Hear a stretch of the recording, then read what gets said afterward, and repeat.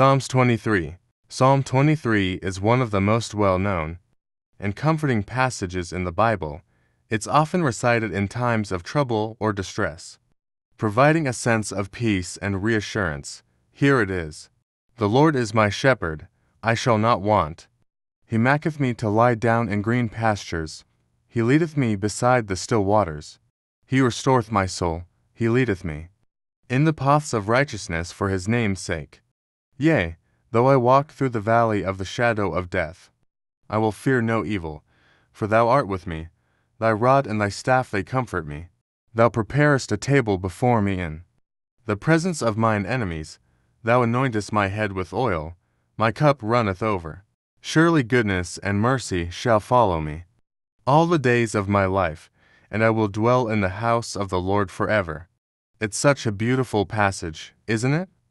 It reminds us that no matter what we're going through, we're not alone. God is always with us, guiding and comforting us.